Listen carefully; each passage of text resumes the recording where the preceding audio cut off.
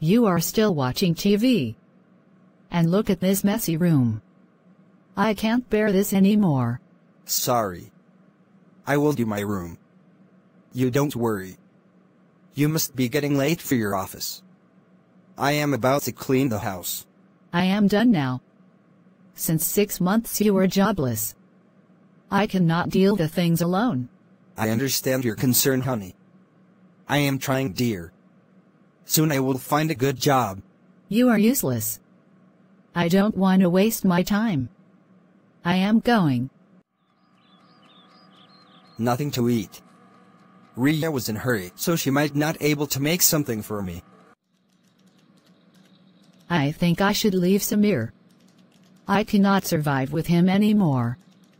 I am a well-settled and financially dependent. Why would I waste my life with that aimless, sluggish man?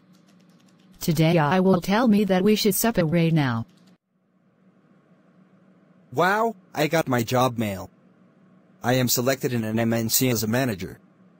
Now all our problems will solve and we will again start our happy life. Hi honey. I made your favorite food for you today. Come, let's eat. I am done with you, Samir, and here I am with the divorce letter. Please sign it and allow me leave you. And start my fresh life. I am not happy with you. You are sure? What are saying?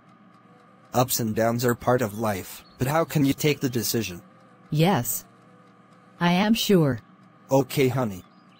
You are free from miside. But look at this once. It was my job appointment letter. I got a big job in France.